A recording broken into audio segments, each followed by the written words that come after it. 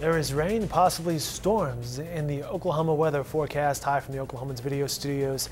I'm Dave Morris and I'm happy to be joined by Ryan Barnes today, forecaster with the National Weather Service down in Norman. And Ryan, how are you, sir? I'm good. How are you doing? I'm doing well, and I'm looking out the window here at our street side studios. I see rain, perhaps some dark clouds. Tell us what we might expect for the rest of Tuesday's forecast in Oklahoma. Okay, well, we're going to see this rain slowly shift east during the afternoon hours and push east of the I-35 corridor probably before sunset.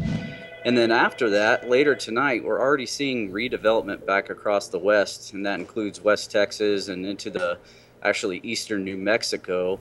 And that's going to move into the Texas Panhandle and northwestern Texas later tonight, and then swing across the I-35 corridor again late this evening.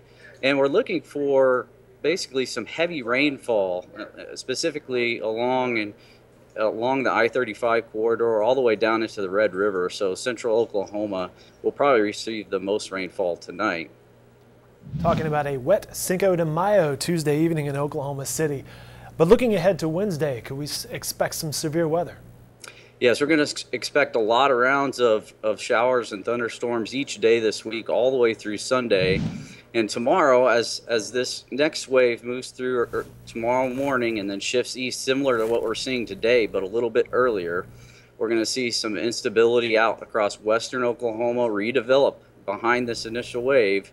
And that'll result in some possible severe storms developing, mainly along and west of the I-35 corridor, across west central Oklahoma, and there'll be a threat of large hail, damaging winds, and even tornadoes. Something to be weather aware about for sure. We're talking with Ryan Barnes, forecaster with the National Weather Service down in Norman. Looking beyond this, I'm looking at the 7-day forecast from the National Weather Service, which, by the way, weather.gov/Norman. It looks like there are storms in our forecast throughout the weekend. Yes, the storm chances will continue all the way through Sunday, and the next major threat of significant severe weather will probably be on Saturday, and that's going to include a large area of Oklahoma and western North Texas. Again, the threat's going to be large hail and damaging winds with any severe storm that may develop, and perhaps tornadoes. It's a little unclear right now for Saturday. All this is going to depend on the previous day's weather and what happens with that. So a lot of these severe chances are going to depend on what happened, 12 to 24 hours just before that.